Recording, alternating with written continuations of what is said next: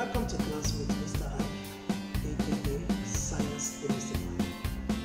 Today I will be taking you on Wassce Chemistry Practicals 2021, and my area of emphasis will be on acid-base titration. And the major aim of these tutorials is to guide teachers and students on how to achieve the correct endpoint and also to know the likely questions that may come out in this particular exam. But before I start, I would like to show us the apparatuses for today's chemistry practical lesson. Now, here I have my volumetric flask, which I use to prepare the solutions. Now here I have solution A. This is already prepared. This solution A containing my hydrochloric acid. I have my solution B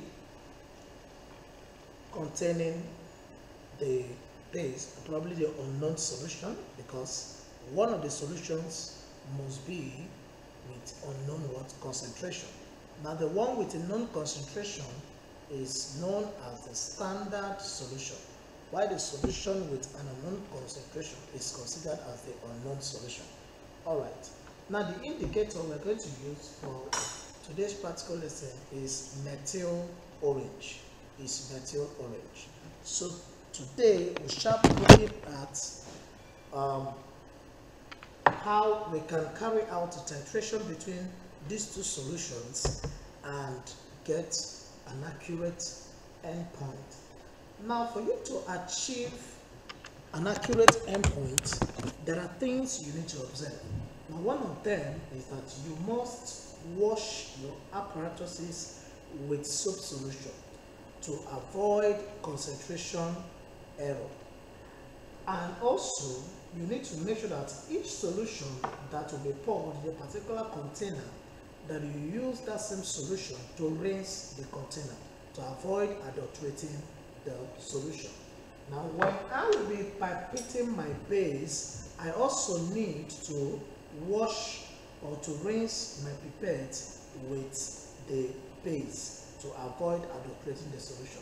And now, if I'm using my mouth to pipette, I will ensure that I don't mix my saliva with the base to avoid adulterating the solution. Alright, now without wasting much of our time, let's go to the board and follow the instructions that are written there. Now here on the board, we are told that A is a solution containing 3.8 grams per dm cube of hydrochloric acid, and B is a solution containing 1.2 grams per 250 cm cube of XOH. Now, from this question, now we can see that A is the standard solution because the concentration is given. So, we are going to titrate solution A against solution B. Put A in the burette and titrate it against 20 cm cube to 25 cm cube portions of B using methyl orange as an indicator. Now the size of the pipette varies. In some places you see 20 cm cube, in some places you see 25 cm cube. So this capacity of the pipette I'm holding here is exactly 25 cm cube. Alright, now we're asked to record the volume of the pipette and tabulate your burette readings. So before I go into that, I'll first of all carry out the instructions, go to where I have my setup. So this is the setup. So I have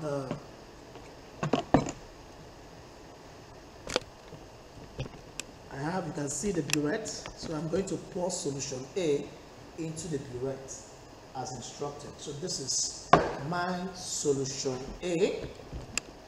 This is my solution A. So I will first of all rinse the burette with solution A. First of all, rinse my burette with solution A. So this pipettes are on the back, a short one. So I need to put my funnel So I can pour solution A.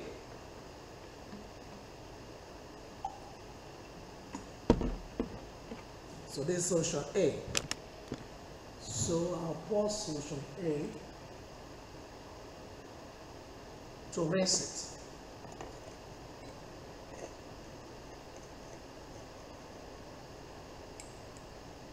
Okay. All right. So usually we pour solution A until we get to the 0 mark. Until we get to the 0 mark. So I'm starting my initial at the 0 mark. And when you're doing that, please always observe the base of the meniscus. Always observe the base of the meniscus. So when you are taking your reading, you should ensure that there is no error due to parallax in observing the meniscus reading. Okay, now I will measure or pipette my base right now. So the base should be 25 cm cube. And here's solution B. Here's solution B. So don't forget, I will rinse first before I will use the pipette to measure the base. So just a little quantity will be enough. Okay.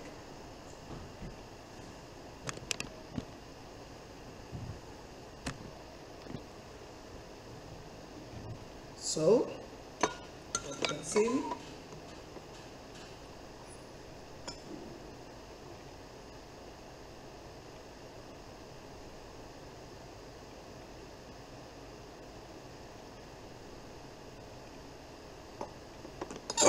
alright, so it appears the level of the solution in the pipette is well above the mark on the stem. So what I'm going to do now is I will mount the pressure I'm mounting on the pipette so that the liquid can go down gently. But when I get to that mark, I will increase the pressure so that it will stop exactly at that point. Okay, yes. I have exactly 25 centimeter cube of my solution B.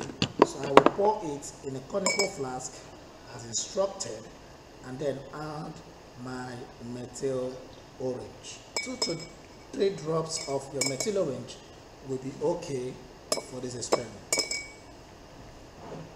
So here is my methyl orange. So I'm going to add 2 to 3 drops of the methyl orange, 1, 2, and I'm done. Okay. So there's the methyl orange. So right here, so it appears the solution, the burette has decreased. Okay, I need to tighten up the clip.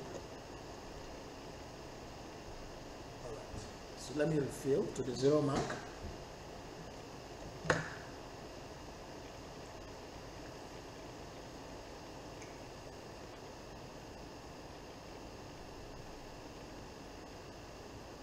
Before you start, make sure you remove the funnel. Make sure you remove the funnel. Okay, so this is my solution B with methyl orange. So I will place it. Now, the first thing you need to do is to first of all get your rough. Why do we need rough in titration? Because it will actually help you to know where your endpoint lies. So you first of all carry out a rough titration to get your endpoint. So I want you to be seeing what I'm doing.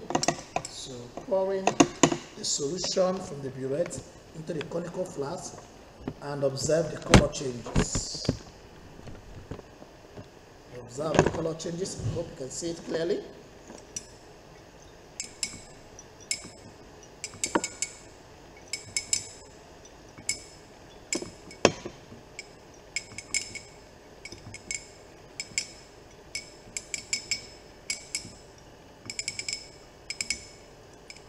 So gently run down the solution.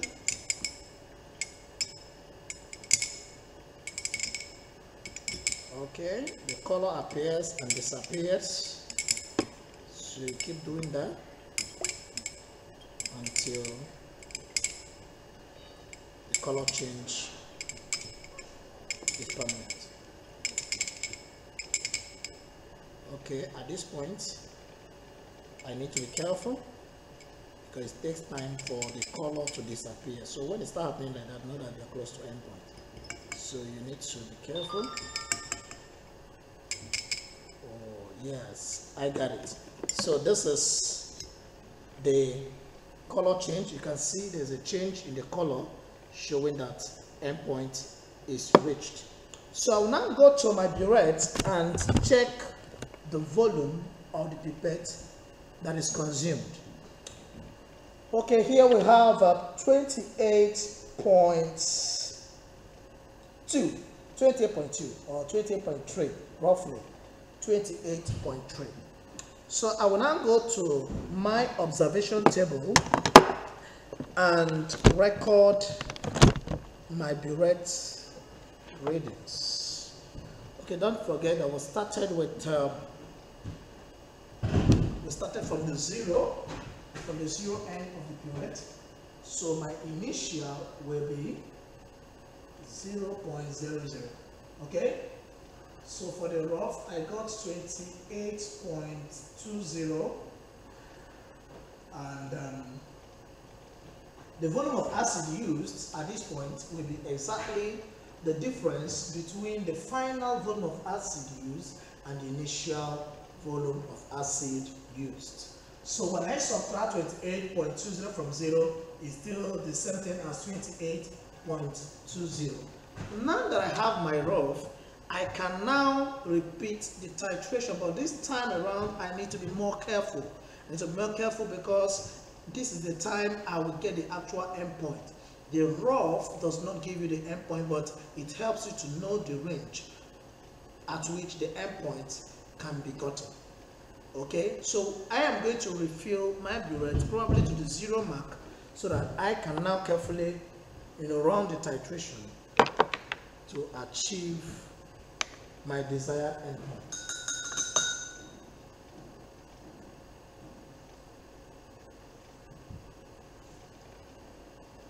So this is solution A. So it looks like I need to carry out a test to know the solution I'm holding. Okay, so just use a litmus paper. So this happens sometimes, especially when your solution is not labeled. When you don't label your solution, sometimes you might mix them up. But when such cases arises, you can simply use your litmus paper to know the solution. So this is definitely my solution A because there is no change in the litmus paper. Okay, so I'll go back to my burette and refill. Refill to the 0 mark. Refill to the 0 mark.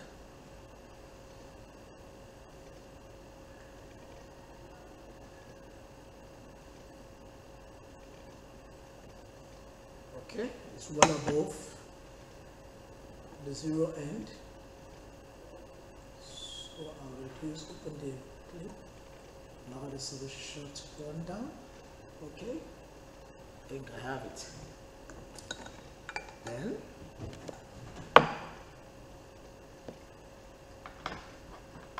I'll pipette my solution So it should be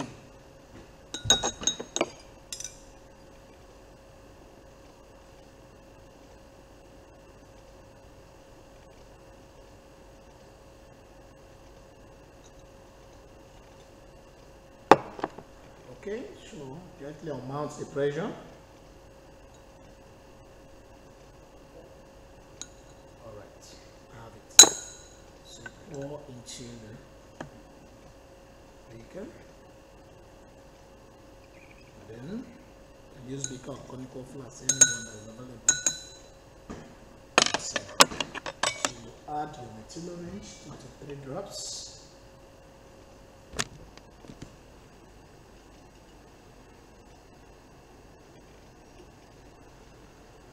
Okay, so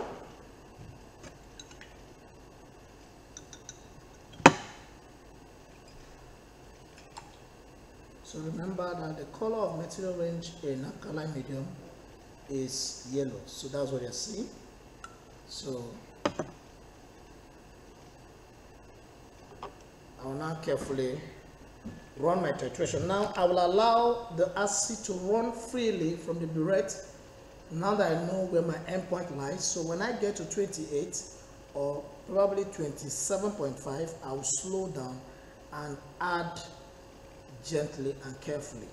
Okay, so I will allow the base to run down. This time around I'll fix my eye on the burette. I'll fix my eye on the burette and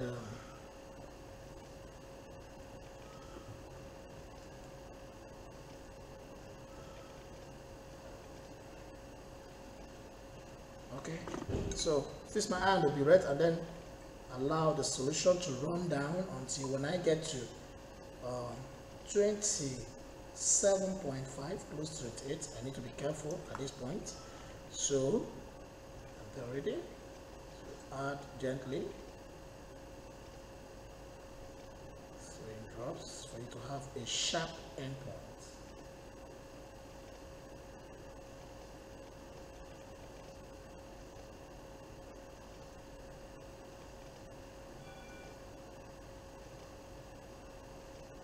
Drop little at a time.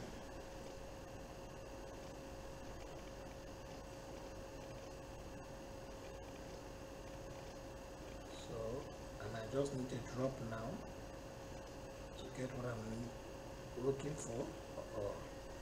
Oh, I'm there. So that's a change in color. You can see that. All right. So, what is your reading? Oh, now the reading appears to be 29. 29. So 29, I have 29. So 29 is probably my end point because I did that carefully, you know, to get to this point. All right. So 29 is the end point. So what do you do with the 29? Most times I tell students, instead of you doing first title, doing second title, doing third title, you can as well do what we call manipulation. You can manipulate with the first reading that you have, the first endpoint that you got from your burette. You can actually manipulate using the error margin of plus or minus 0.1 or plus or minus 0.2. You can use that to get other values. Instead of wasting your solutions, instead of wasting your energy, you can use this value, this 29.0 that I got. I can add or subtract plus or minus 0.1 to produce other data values. In the normal sense, all the values are supposed to be the same, but for the fact that you're a human being, there must be error in your experiment. So we create room for that. All right, so let's go to the board and then complete the other aspect of our question, and that's the calculation aspect. So we are going to, let me move this away so that we have great enough space. All right. So now to board. I hope you can see. All right. So we have our endpoint to be 29.5. And we started from 0.00, our initial, and when we subtract, we get 29.00. So just fill your initial with 0.00, everything with 0.00. So here I can add or subtract. I can add or subtract 0.1 or 0.2. Alright, so let me make this 0.1. By adding 0.1 to this one, I'll get 29.10. By adding 0.2 to this one, I will get 29.20. Okay, so when I subtract, I have 29.10. When I subtract, I have 29.20. So I'm done with my table. So we're going to answer the question that says, calculate the average volume of acid used. Calculate the average volume of acid used. So how do I find the average? How do I do my averaging? You simply add first titer, second titer, and third titer. Please remember, when you are averaging, you don't add your rough. You don't add your rough. That's why most times it's always expedient for you to do what? To cross, the rough. You cancel it so that you will not be tempted to pick value from that side. Okay, average volume of acid used. Average volume of acid used. We simply say 29.100 plus 29.10 plus 29.20. So we divide by 3 because we have 3 concordant titers. So we divide by 3. So when you divide this value by 3, what are you going to get? So we have 29.30, 29.10. So definitely we are going to get 29.10 cm3. So the average volume, which is VA, is equal to what? 29.10. 29.10. So let me just shift my camera a bit closer to the board so you can see what I am doing there. Okay, so we have 29.90. I hope you can see clearly from that point. 29.90. All right, so now the next question we have that says we should calculate the concentration of A in mole per dm cube. Already the question, the concentration of A is in gram per dm cube. And whenever you want to change the concentration of a solution from gram per dm cube to mole per dm cube, you simply apply the formula N is equal to small m over what? Capital M. I will explain.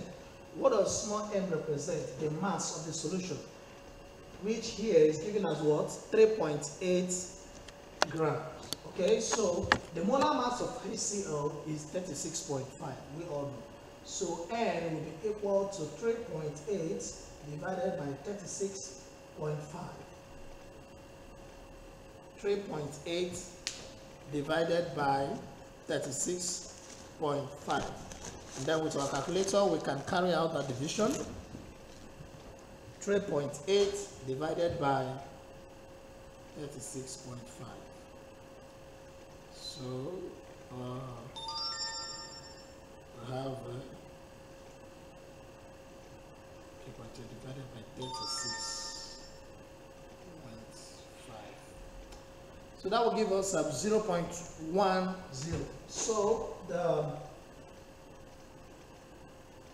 molar concentration of solution A is 0.1 mole per dm cube. Okay, so for us to find the concentration of B in mole per dm cube, we simply employ the formula. I hope you can see from there. We simply employ the formula CAVA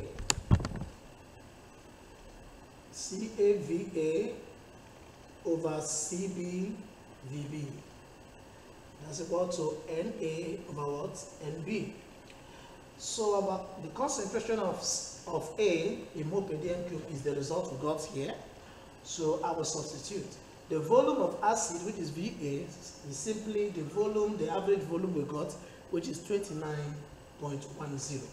Then the CB, which is the concentration of the base, is the question that we are to answer. And then VB is the volume of the pipette used. So how do I get the number of moles of base of acid used and the number of moles of base used in this experiment? I can simply get this from the equation of the reaction. Usually the examiner will write the equation of the reaction. So the equation of the reaction, involving HCl and the base XOH is given as thus. HCl plus XOH will give us what? HCl plus water. Okay, so the molar ratio of the base to the acid is 1:1. So Na is equal to 1. So where did I get the 1? The coefficient of the HCl. So number of moles of base used is also 1. Where did I get the number of moles of base that reacted? From the coefficient. That's the number you have here. Alright, so I will apply it in this my formula to calculate my CB. Alright, so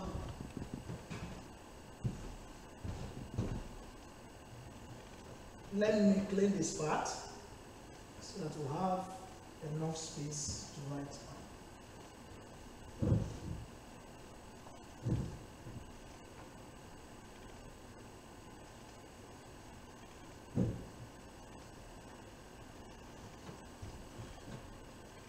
Good. So for us to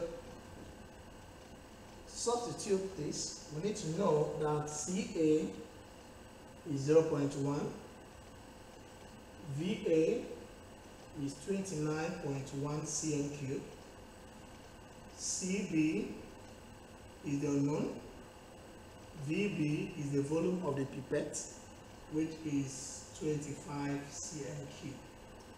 So don't forget, number of moles of acid that reacted 1, number of moles of base that reacted 1. So we substitute in this formula to get what we're looking for. So we have 0.1, which is Ca, times Va, which is 29.1, divided by Cb times 25. That is equal to 1/1. So we have 0.1. We have 0.1 times 29.1. So 0.1 times 29.1 will give me 2.91. Then when you multiply 25 by Cb, you have 25 Cb. Okay? So I will now cross multiply. So we have Cb, it will be 29.1 divided by 25. 2.91, sorry. 2.91 divided by 25. So my calculator will help me at this point. So I need to carry out the division. So 2.91 divided by 25, that will give me 0.1 or 1.2 approximately, as the case may be, 0.12 mole per dm². So that's the concentration of B. Alright, now the next question here says we should find the molar mass of SOH. How do we find the molar mass of SOH? So first of all, we look for the amount of the base that reacted. We look for the amount of the base that reacted. How do I get that? I will use the formula N is equal to Cv over 1000 to achieve that. So if I use the formula N is equal to Cv over 1000, I hope you can see from there. Now the concentration I got for Cv is 0.12. Now multiply by the volume of the pipette used, which is 25, divided by 1000. So the amount of the base in 25 cm cube of the solution is 0.12 times 25 equals 3 divided by 1000. That will give me 0.03. 0.03. 0.003. Okay? Alright, so that's the amount of the base in 25 cm cube of the solution. Then for me to now find the molar mass, I need the reacting mass. And how do I get the reacting mass? At this point, how do I get the reacting mass? You get the reacting mass by simply multiplying the mass. Remember that in the question we're told that 1.2 grams of XOH is present in 250 cm cube of the solution. So you can see that on the board. You can see that on the board. So 1.2 grams is present in 250 cm cube of the solution. So what do we need to do with that?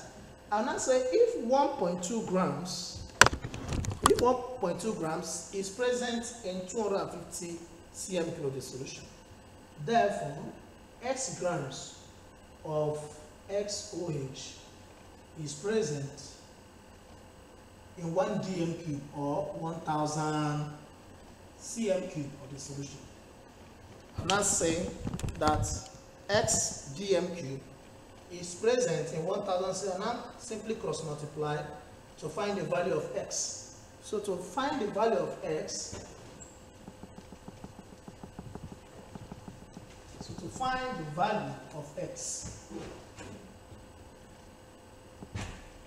the value of x, I will simply cross multiply. So x will be equal to 1000 times 1.2 divided by 250. Okay? So that means I have 250 into 1000 will give me 4. 4 times 1.2 will give me 4.8. So 4.8 grams.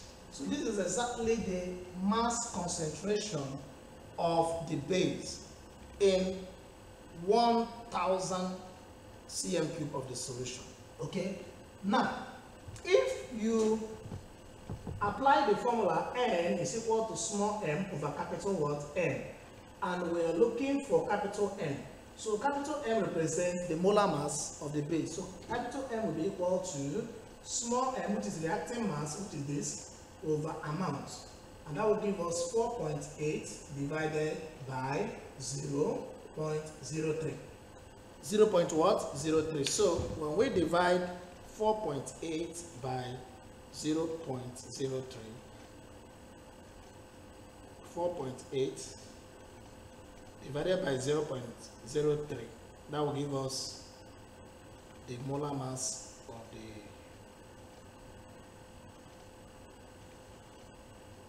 the base. So 0.03.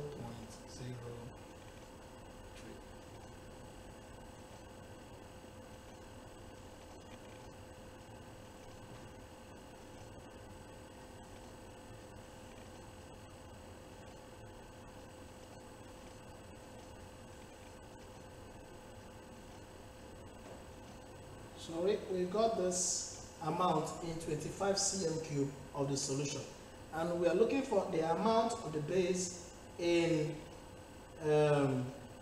exactly 1000 cm cube, which is the same thing as the concentration of B. So by the time we divide this by the amount present in 1000 cm cube, which is 0.12, that will give us the molar mass of B. So 4.8 divided by 0.12, that will give us 40. That will give us 40. So the molar mass of B is 40. The molar mass of solution B is 40 gram per mole. Okay, we can now use that question, this answer that we got here, to answer the question that says calculate the relative atomic mass of X. Calculate the relative atomic mass of X. Calculate the relative atomic mass of X. So how do we find the relative atomic mass of X? Remember that the formula for the base is XOH. So the molar mass is 40 grams. So by the time I equate this to 40, and I know the atomic weight of oxygen and hydrogen, I will now substitute. So we have X plus 16 plus 1 is equal to 40. So X plus 16 plus 1 is what? 17 is equal to 40. So X will be equal to 40 minus 17, and that will give us 23. So the molar mass of, the relative atomic mass of X is 23. Okay, now let's go to the next question. And the next question says we should find the mass of HCl present in 500 cm³ of the solution. 500, find the mass of HCl present in 500 cm³ of the solution. Okay, how do we answer that question? We're looking for mass and we have volume. So first of all, we need to find our amount, which is N. N is equal to what? CV over what? 1000. Already we have the concentration of solution A, which is 0.1, 1000 cm³. So we simply need to substitute to find the amount of the acid, which is 0.1, right? So times 500 divided by 1000.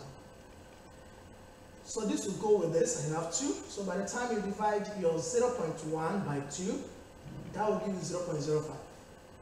So 0.05 is the amount of HCl in 500 cm³ of the solution. So now I can use it now to find the mass of HCl in that volume. So mass will be equal to amount times molar mass. Don't forget that the molar mass of HCl is 36.5. So the number of moles of acid in 500 cm³ times the molar mass, which is 36.5, and that will give us 0.05 times 36.5, 0.05 times 36.5, 0.05 times 36.5. That will give me approximately 1.8, approximately 1.8 grams. So we have 1.8 grams of HCl in 500 cm³ of the solution. And that brings us to the end of today's practical lesson. Please subscribe to my channel to get updates. Just click on the red button and then you're on. So more practical lessons will come up on this platform, and I'll post it. We still have our salt analysis, which I am going to post in a short time. I will upload it here. Thank you and God bless you.